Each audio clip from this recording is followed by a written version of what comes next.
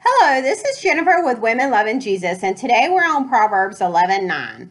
The hypocrite with his mouth destroys his neighbor, but through knowledge the righteous will be delivered. In this verse, we will see there's two people, the hypocrite and the righteous, and they have two different actions.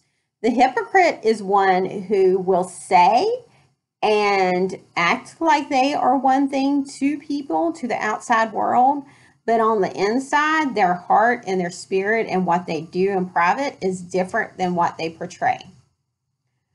And then the righteous are the ones who follow the Lord and know the Lord. The actions we see is the hypocrites, what they are displaying in their behaviors are they're destroying people with the words they say, how they talk, their interactions are destroying people. Whereas the righteous, with the knowledge they have, they are being delivered. I went to Merriam-Webster Dictionary and I looked up knowledge, and the first definition that they gave was the fact or condition of knowing something with familiarity gained through experience or association. So they're saying knowledge is just being familiar because you have associated with the Lord. So knowledge of the Lord is you are familiar with them through your experiences and you're going to them.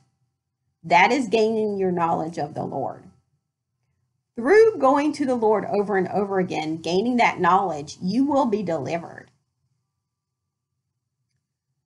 The hypocrite, on the other hand, their focus is on the words they're saying things constantly, and they are destroying their neighbor. I think one lesson that we can take from this, and there's many lessons that we really can take from this, is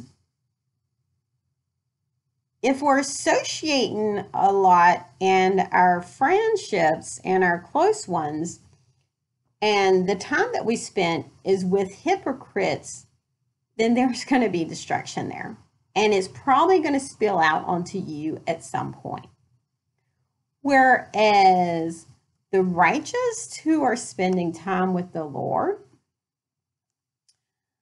they're getting delivered. Right? There is a deliverance that is present. There is not this destruction that is present. Once again, I think we have to realize that there are hypocrites everywhere.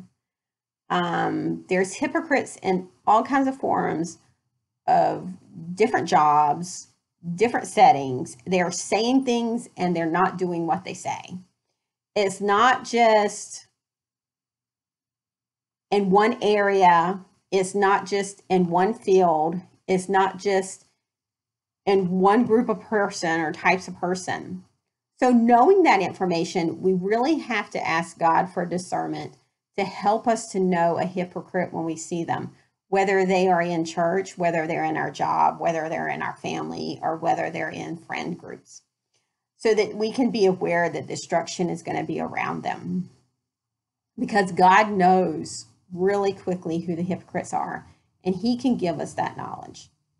So I pray that the Holy Spirit has taken the word of Lord today and has encouraged